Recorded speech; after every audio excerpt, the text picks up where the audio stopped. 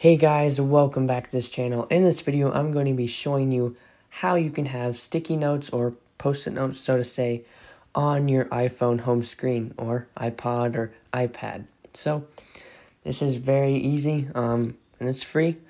It's a new feature that's available because of iOS 14. So this only works with iOS 14 and newer. So anyway, let's get into this tutorial and review.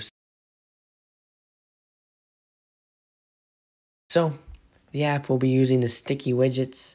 It has 3 little sticky notes on the app, as you can see. Let's go to the store and check it out first. It's a fairly new app, obviously because of the new feature being available because of iOS 14.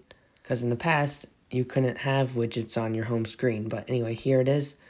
4.6 star rating, 3.9 thousand plus ratings. Anyway, it's free with paid options.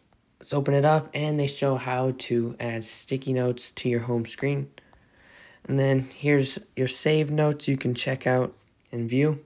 But anyway, I'll be showing you how to add them to your home screen now that we know an app that you should get and that you can do it. So hold your iPhone screen so that the icons begin to wiggle like you would delete icons or apps.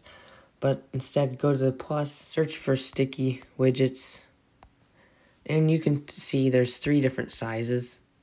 Let's just do the small one, add widget, push done, and all you do is tap to edit. Let's put some words in, tech particle, and as you can see, they say save. There's a trash icon. You can customize, you can upgrade to choose from tons of colors and fonts, and you can restore the purchase if you've already done that before. I'm going to go to customize, and here you can change to a few colors.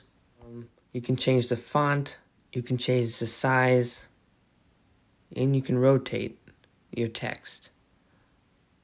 And after you put save, it shows up here, and there's my note.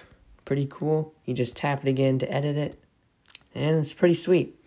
You can go to the app and view your save notes, like I said. Even if you delete the widget, it'll still save your notes and you can manage them in the app. So overall, cool app, great app. I'm glad iOS 14 added the ability to have widgets on your home screen, because this is what allows you to have sticky notes on your home screen. So anyway, great app, free. Upgrade if you want to have more colors, more fonts, stuff like that. So great app. I would recommend it. And thank you guys so much for watching this video. Please leave a like if you liked it. Please comment in if you have any questions and I'll try to answer them.